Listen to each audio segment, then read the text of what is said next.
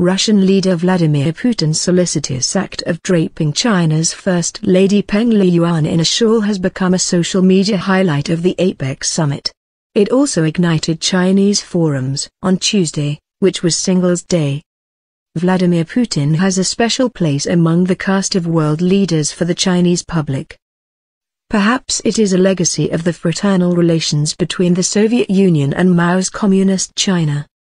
But it's probably more about his macho strongman image, something generations of solemn Chinese leaders have not been noted for. Mr. Putin stole the limelight on Monday when at an APEC party he carefully placed a shawl over the shoulders of China's stylish First Lady Peng Liyuan. A gracious Ms. Peng accepted the offer, but removed the shawl only seconds later, replacing it with her own black jacket. It was a fleeting moment but captured on live television, and China's internet users went wild for the gesture, posting the GIF image on their Weibo accounts.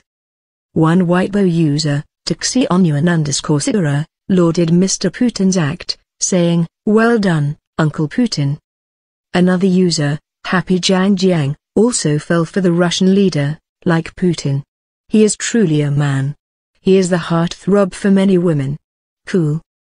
Perhaps after seeing how the forums pounced on the moment, state TV stopped running that scene and there is no mention of it official state media. But on Weibo and WeChat it is clearly what is making people talk, and there has been little censorship so far. Mindful of Russia's vast gas resources, one user said, "The energy from Russia warms both China and Germany."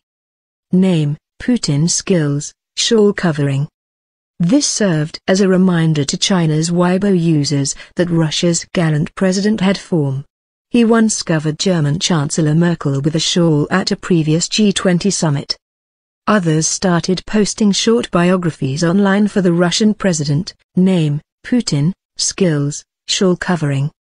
Coincidentally, the 11th of November is the so-called Singles' Day in China. Some wondered, how come Putin is single? Another quipped, "My mom is asking, how come Putin is divorced?" Singles' Day is China's biggest online shopping day. It began as a holiday devoted to single people, an anti-Valentine's Day.